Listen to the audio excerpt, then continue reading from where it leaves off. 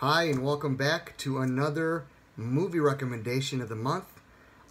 So as you can see, the background that I have is a little bit different.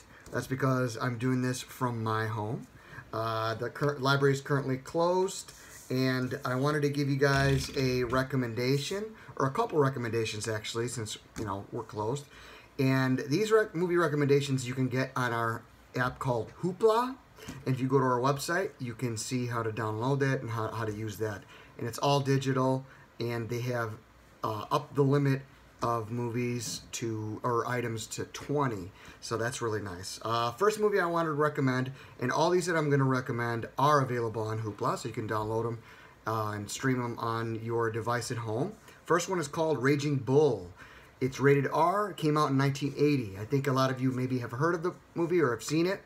I think now's a good time to kind of watch it again. It's a fantastic movie. It's about the life of a boxer named Jake LaMotta, and it kind of goes throughout his whole boxing career and how his life, his personal life, kind of unfolded throughout the whole movie. It's directed by Martin Scorsese, and it's also stars Robert De Niro. So it is one of my favorite movies of all time, and it's available on Hoopla, so I highly recommend it. Just be careful, it is rated R.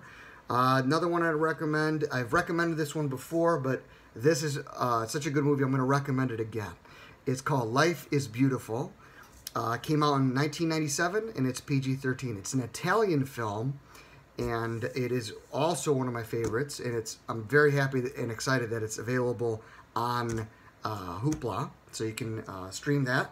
It takes place during World War II, and it's about a man who has a family, and him and his son are taken by the Nazis, and instead of traumatizing his son, he chooses to treat it kind of like he's going through a game, trying to help his son not really understand what is going on. So it's a beautiful movie. It's very touching, and it's one of my favorites, and I'm very happy it's on there. And another one I want to recommend is The Others with Nicole Kidman. Now this is a scary one. It's a thriller / horror. And you kind of don't really know what's going on. It's one of those, if you've seen, without ruining it, it's kind of like The Sixth Sense. It has that eerie vibe to it.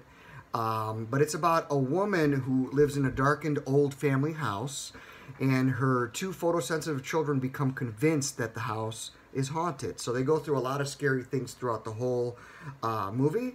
But without ruining anything, I want you guys to check it out. If you have seen it, that's great, because and I know that was a pretty good movie, right?